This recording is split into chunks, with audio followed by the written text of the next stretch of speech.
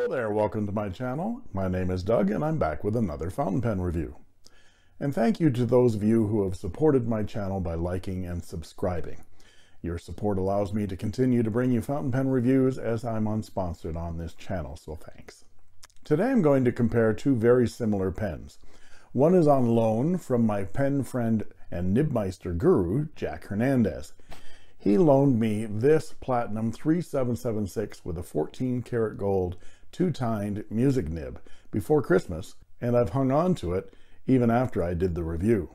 I figured he is so busy fussing about with a loaned triple stacked 18 karat gold King Eagle Pelican nib on a Pelican Raiden Sunrise Red M1000 that he might not notice that I've not returned this pen yet. I wrote with that pen for about 30 seconds. It's incredible.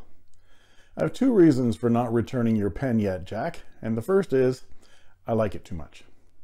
The second, more reasonable excuse is I wanted to do a comparison video between the 3776 and this Natami Inception. I did a review of the Natami Inception in August 2019, around the time they first came out. I was intrigued by the faceted cap and barrel, the rose gold hardware on a couple of the versions, and adaptation, I'll call it, of the Platinum slip and seal cap sealing mechanism. At the time I was jonesing for a 3776 Bourgogne, and this seemed like a less expensive alternative, at least to try and figure out if the 3776 was the size of pen in which I wanted to invest real money. So I bought the Natami, reviewed it, and my wife fell in love with it, and it's been inked up and on her desk ever since. Now that I have a real 3776 in my hands, let's put them side by each and see how they compare. Right now.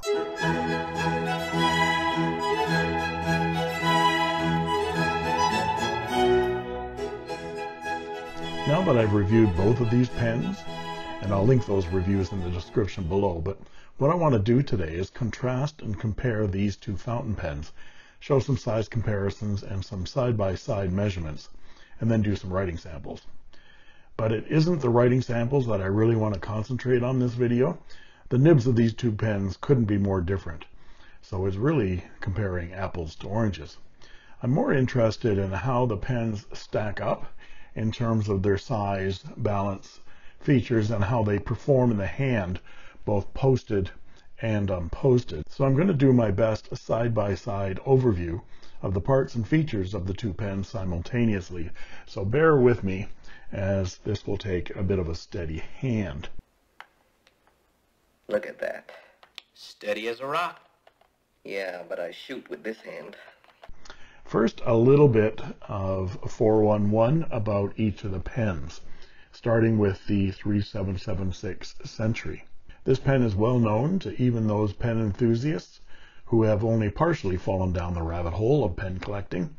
The 3776, released in 1978 and designed by Hiraro Umeda, known as Mr. Fountain Pen in Japan, was named for the height of the highest peak in Japan, that's Mount Fuji.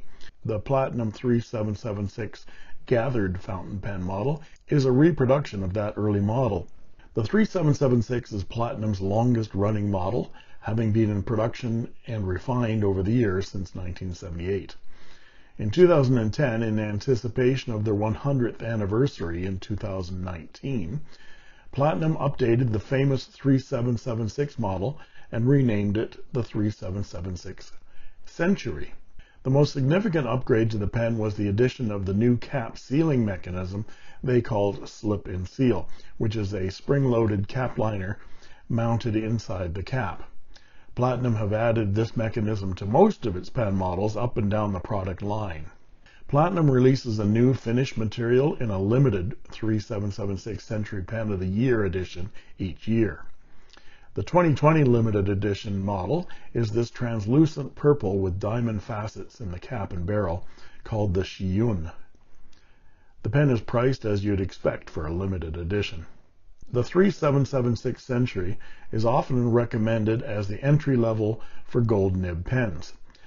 My entry level 14 karat gold fountain pen was this Pilot E95S.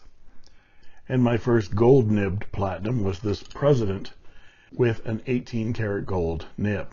And the two nibs couldn't be more different in writing or in looks.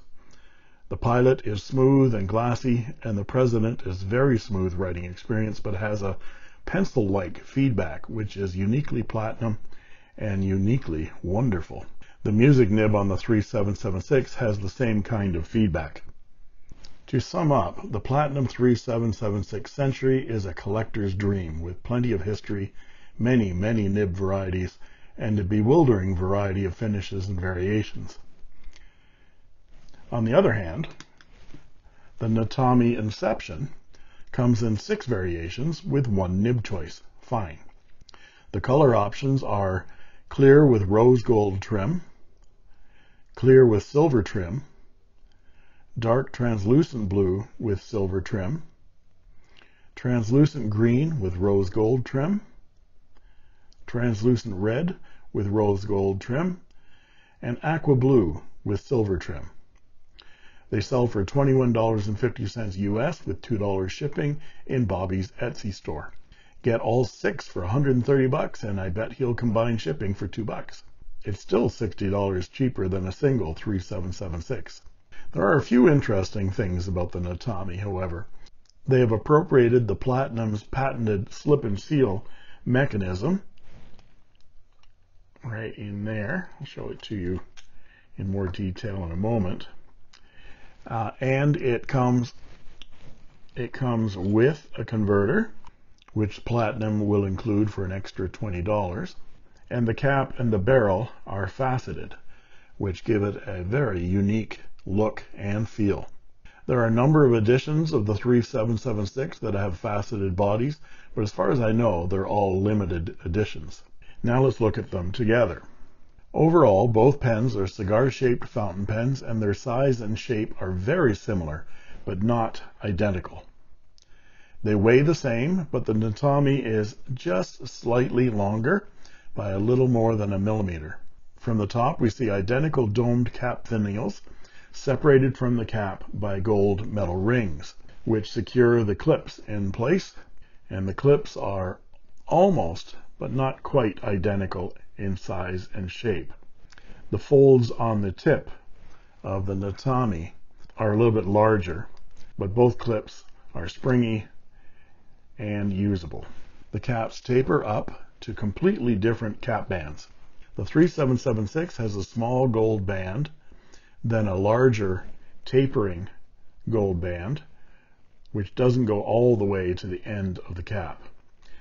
And it has hashtag 3776 platinum and made in Japan stamped into it in very sharp letters.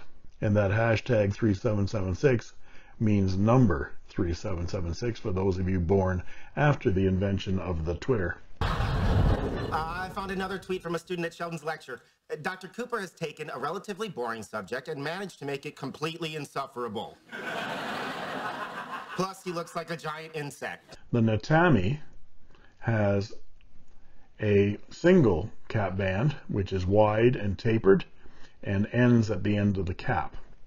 And it has Flight of Time and 1919 stamped into it. My guess as to the significance of the 1919 is that Natami, or Hero, Jinhao, Hongdian, Delic, whichever Chinese copycat company makes this pen, it's Natami's in-joke about the Platinum 3776 Century. Platinum made this model of pen in 2010, 9 years before their 2019 centennial. Natami came out with their copy in 2019, on the centennial of Platinum's, wait for it! You got it, Inception. I can't find any instance of this pen being called Inception by retailers anymore. It is just called a Japanese-style Natami fountain pen. But when I bought it, it was called the Inception. So maybe Platinum didn't find the joke funny. You have absolutely no sense of humor, do you? This is not funny! Who won the bloody war anyway? What about Flight of Time? Perhaps it represents how quickly time has flown since 1919, Or perhaps it refers to how much time it took them to copy Platinum's flagship pen from 2010 to 2019. Who knows? It's an inscrutable phrase like the temperature of writing. Both pens have a small step down to barrels which taper down to rounded ends. But the Natami doesn't have a gold ring separating the end finial like the Platinum does. And at the bottom of the Natami, you can see there's a divot there. That's a gate from the injection molded plastic. The Platinum doesn't have any gates showing anywhere on the plastic. The Natami cap takes 2 full turns to uncap, where the Platinum 776 takes 1 1/2 turns to uncap. And then we see 2 very similar tapering barrels with gold rings at the bottom and chamfered lips at the top. The Natami chamfered edge is a little bit smoother than the very angular, straight-edged chamfered lip at the top of the Platinum section. Let's get a closer look at both nibs. Both nibs and plastic feeds are friction fit inside the sections. The 3776 is 14 karat gold, when the Natami is rose gold plated steel. The 3776 is a 2-tined music nib, while the Natami is a fine nib. This is the only Natami branded onto the pen anywhere, and it says Flight of Time here again on the nib, as well as the F for fine. And the nib has some interesting crescent engravings. It is interesting that Natami didn't try to recreate the unique flatted arch of the Platinum nib. I think the flattened profile of the Platinum 3776 nib really shows off the beauty of that gold. The sections unscrew to reveal converters. The 3776, as I mentioned, the converter is not included with the pen. You have to pay for it an extra $20, but it is a really nice converter, and it is a Platinum proprietary converter, and it will take proprietary Platinum cartridges. The Natami has the converter included with the pen, which is the same size as a pen BBS converter. In fact, this is a pen BBS converter. And the Natami will accept Lamy cartridges and 2 Parker Short cartridges piggybacked. Interestingly, the Natami won't accept a Parker Long cartridge, which are the more available ones from Parker. And the Lamy cartridge really needs to be pushed to get it into the section. It's good that the section is metal. The 3776 has the aforementioned slip and seal sealing mechanism, which engages with the section on a spring. The Natami has what appears to be an identical system. Here's the Platinum Preppy, which has the same slip and seal next to the Natami, so you can see them. I'll use the blunt end of my syringe to give it a push so you can see it engage with that spring. And here is the Preppy with its spring mechanism in the cap. And you can see when you snap the Preppy in, it engages that spring and seals the cap. When you turn the Natami, you'll see that spring engage. Now this one you can't see it because it's opaque black, but when you cap the pen, when you get to about there, you feel some friction. You can feel that section engaging with the slip and seal mechanism inside. I've had this pen inked since I got it on loan from Jack. I ran out of the Krishna Silent Night Sky that he had loaded it with, but I've re-inked the pen and have left it for days at a time without writing with it, and it writes the first time every time when I use it. The cap of the 3776 posts deeply and securely and very nicely, and I prefer to write with this pen posted, because unposted it is on the short side. It's not uncomfortable unposted, and it's very nice and balanced, but it still feels better as you get better length in your hand. with it posted like this, for me anyway, but it works equally as well both ways. The Natami, however, doesn't post, either deeply or securely, and that just falls off. So it just doesn't post. I suspect it doesn't post because of the facets, and you have those round threads going on to those edges of the facets, and it just doesn't stick to the barrel at all. This is the single biggest drawback on this pen, in my opinion. The extra millimeter of length in the pen unposted and extra millimeter of length in the section really make some difference here, as the pen fits nicely in the hand unposted. Otherwise, I wouldn't like this pen so much. But that actually feels very nice, and I don't mind writing with this pen unposted. It's not my pen to write with anyway.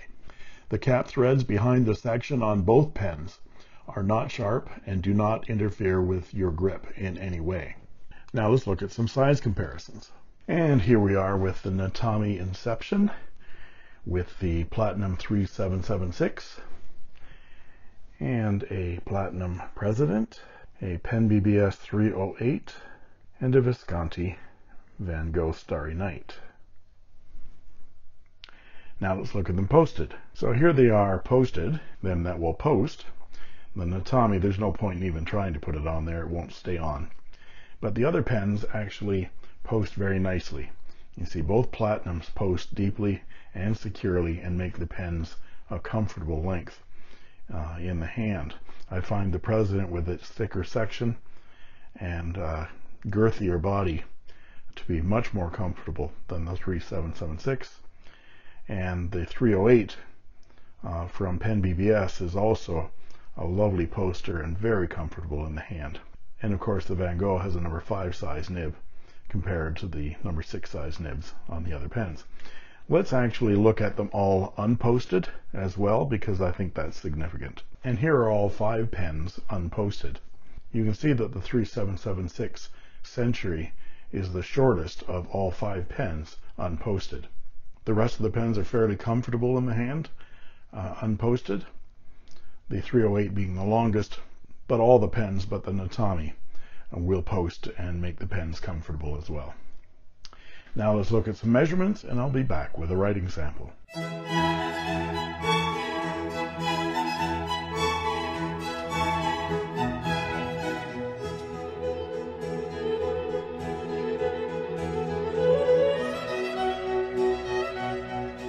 And we're back with the writing portion of the review. This is Clairefontaine 90 GSM paper, and this is the Natami Inception Flight of Time in red with rose gold trim and a fine steel nib. Natami Inception with a fine steel nib. This is the second Natami nib feed and section that's been on this pen.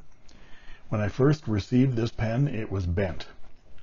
It got damaged in shipping, and Bobby, the Etsy vendor that I bought it from, he sent me another nib feed and section for it at no charge. I've since put the first nib into my Conklin Durograph, and it matches the rose gold trim on this pen very nicely. And the nib is head and shoulders above both Bach nibs that I got with my Conklin, the medium that was on the pen and the Duraflex nib I bought extra. Both those nibs were crap. You are crap! This second Natami nib needed no adjustment or smoothing, and it is wet and smooth. And Wynn loves it. She's been writing with this pen for about 1.5 years, but when I borrowed it back from her for this video, I went to add more ink, and the converter had broken inside. So I replaced it with this Pen BBS converter. Here's the original, and you can see where it broke. Right here at the nipple, and there are those pieces. They just kind of, that little black plastic insert that's at the end of that nipple, this just, the end of it just kind of shattered. So I don't know whether that was from the ink or just a cheap converter. I don't know.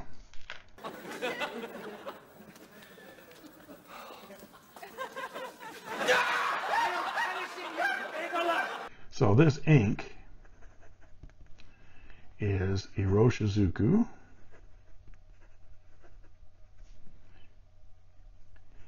Yamabudo. This pen doesn't skip. It's been open and exposed here for a bit. And here is the swatch for the Iroshizuku Yamabudo.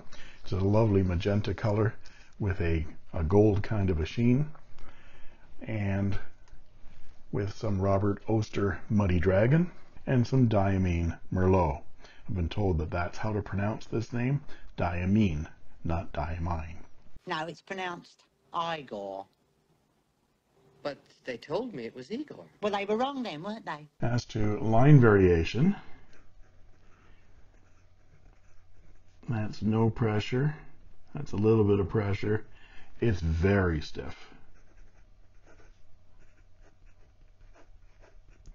But again, it's very smooth and relatively wet.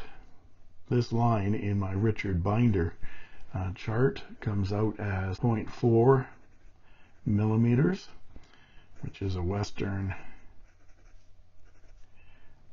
extra fine and a Japanese fine to medium. Now let's look at the platinum.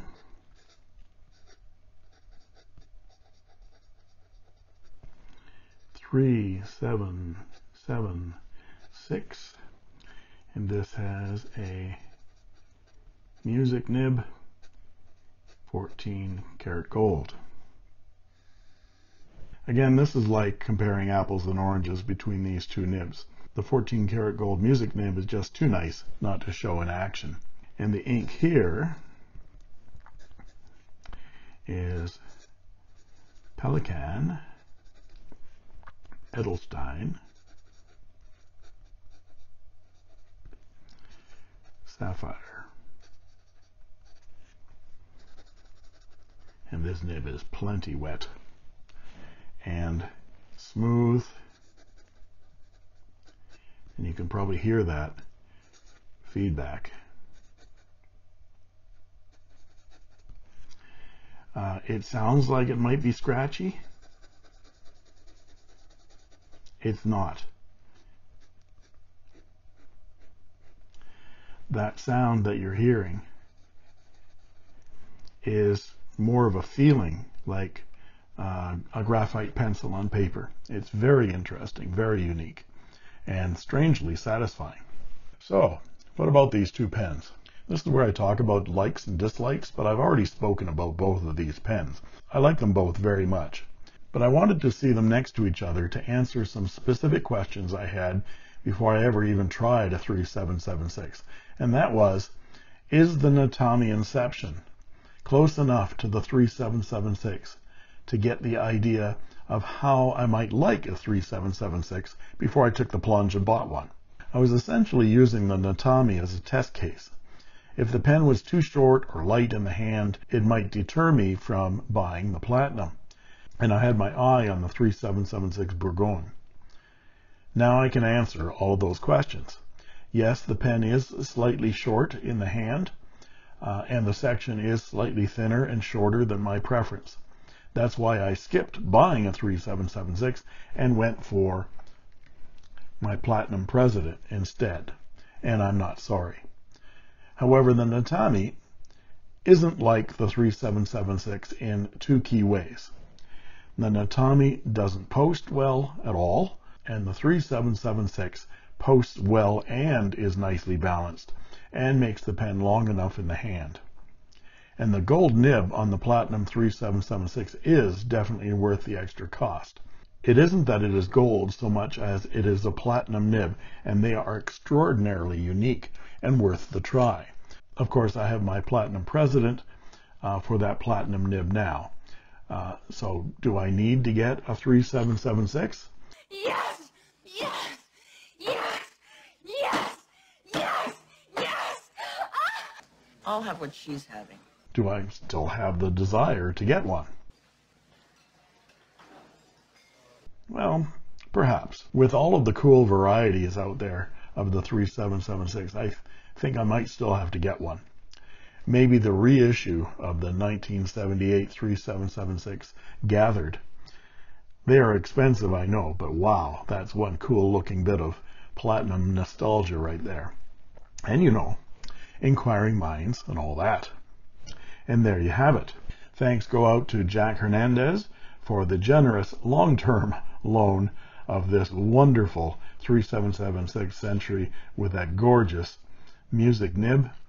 And I'll get this pen back to you real soon now. And if you like this video, please like and subscribe. And don't forget to ring that bell to get instant notifications whenever a new video is posted. And that just leaves it for me to say thank you for watching. And that's all she wrote.